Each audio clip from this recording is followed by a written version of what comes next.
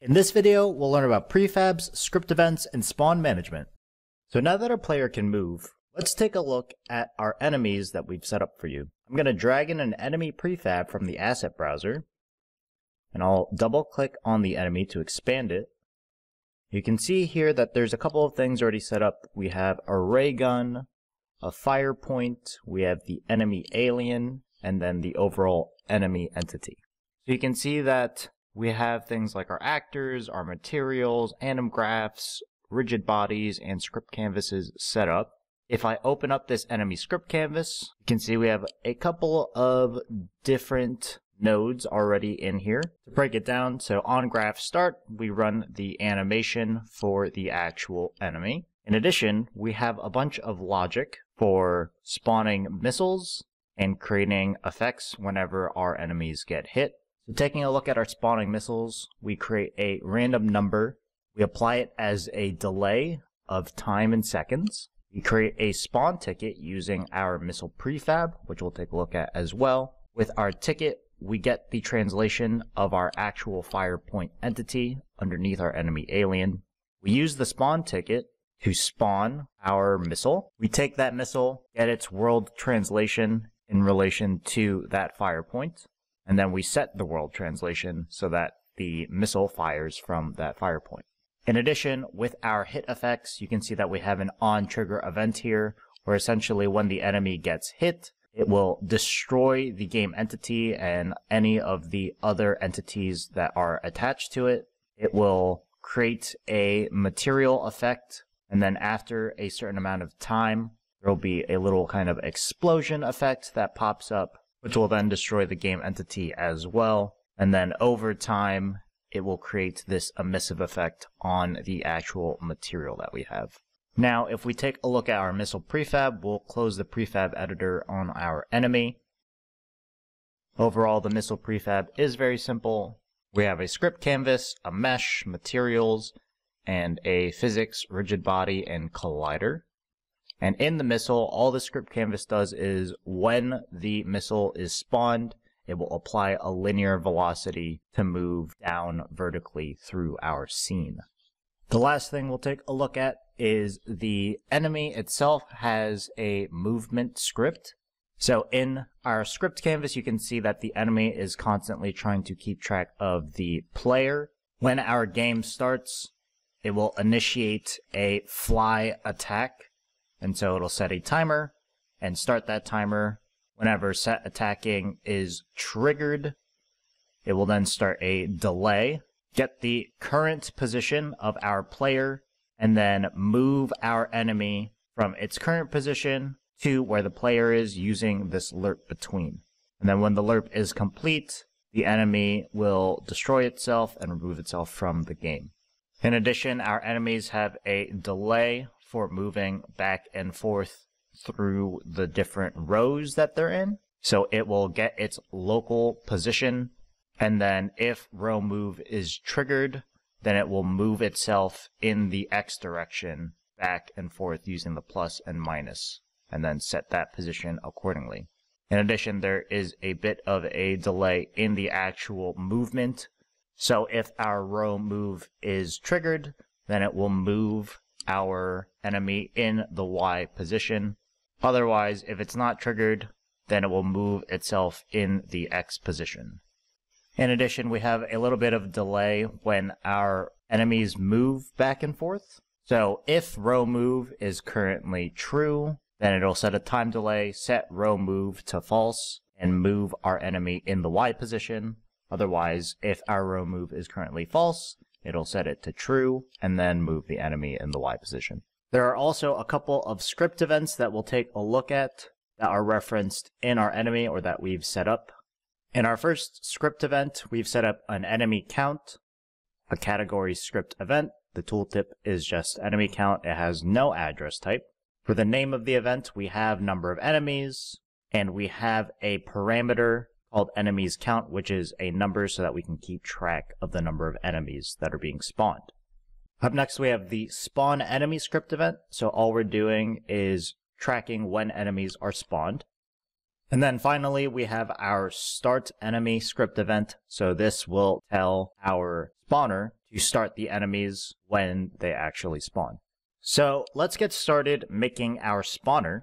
So in the entity outliner, I'm going to create a new entity and I will just rename it spawner. Now with the actual spawner, I'm going to change its position so it'll be somewhere in the top left of the environment so it knows where to start spawning our enemies. All we're going to do is add a script canvas component, and we'll make a script canvas so that we can start spawning our enemies. We'll create a new script. So I'll name it something simple like spawner. Now, to get our spawner started, first I'm going to create an onEntityActivated node. This will be connected to two nodes. First, a multiply node.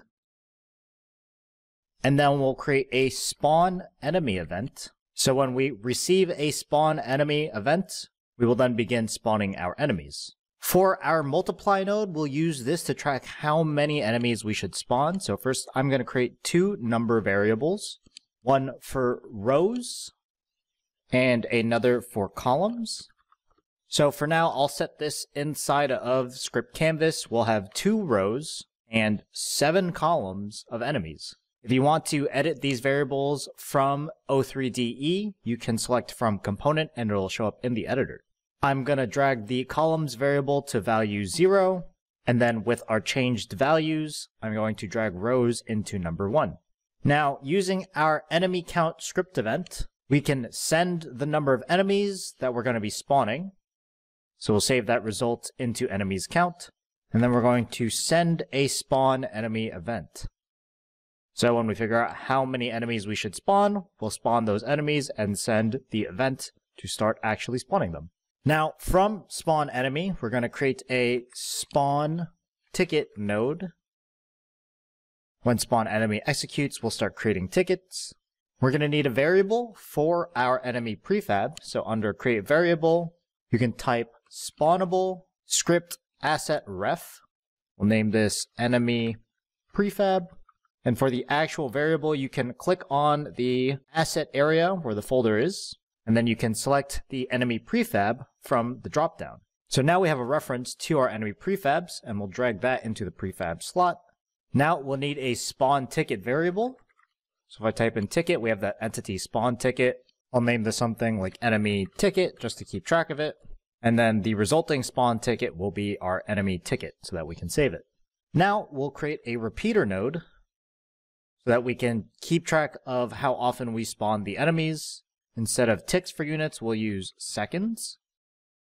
And we'll use our columns for the number of repetitions. From there, we'll create an add node. This will connect to onStart and action. And this will be how we figure out the position of where we spawn our enemies. So I'm going to create a new variable for a number. We'll name this xPosition. So we'll keep track of the current position of where we're spawning. And then we'll create another number variable for call spacing, so we know how far we should space our actual spawn locations. And I will set this to 10. xPosition will be value 0, and call spacing will be 10. And then the result will be our new xPosition to spawn at. Now we'll make a vector3 from values node to keep track of that translation. Our x will be set to our new xPosition, and I'll create another variable for our y position. So we'll start keeping track of that when we spawn the new row. And then the result of that will lead to a spawn node. So that vector3 will be the translation of where we spawn our enemies. We'll use our enemy ticket to actually keep track of our enemies to spawn. Now for our additional rows, I'm going to make an equal to node. So when our repeater completes, we'll start a new sequence of spawning. Value A will be our rows, and then we'll keep track of the current row count. And by default, we'll set it to 1, and that'll be value B. So we'll spawn the first row, and then we'll increase row count by 1, and then once rows and row count is equal, we'll stop spawning. Next, I'll make a subtract node. So until we've hit our rows limit, we'll adjust the position of our enemies. I'll use that y position for num0. And then I'll create another variable for row spacing, and we'll set that to 10 as well. So then we'll move our enemies down by 10 so that they can spawn. And then we'll take our Y position for the resulting new position that we'll spawn at. In addition, we'll make sure to reset our X position back to 0 so that we start back on the left side. And then we'll make an add node to add to our row count 1 so that we increase by 1 every time.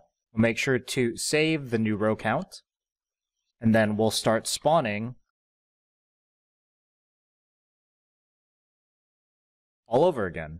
So now we can keep track of the current number of enemies spawned in our current rows, and then when we finally complete spawning all of our enemies, then we no longer have to spawn anymore.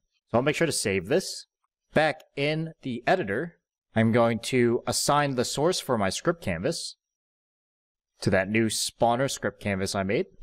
So now if we press play, we can test out our new spawning, and you can see our enemies spawned a little strangely, but otherwise it works pretty well.